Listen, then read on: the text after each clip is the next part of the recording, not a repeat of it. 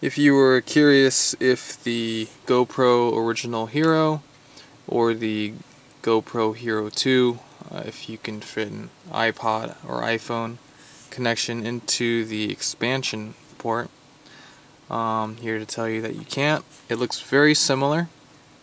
The ports are both 30 pin. The connector is just a little bit different. And of course the pin difference is probably a lot, the actual connectors and what they do, etc. So as you can see, they look like they would work, and you try to put it in and it's keyed so you can't, and backwards. And that's the Hero 2, the Hero Original. Try to put this in and it's keyed.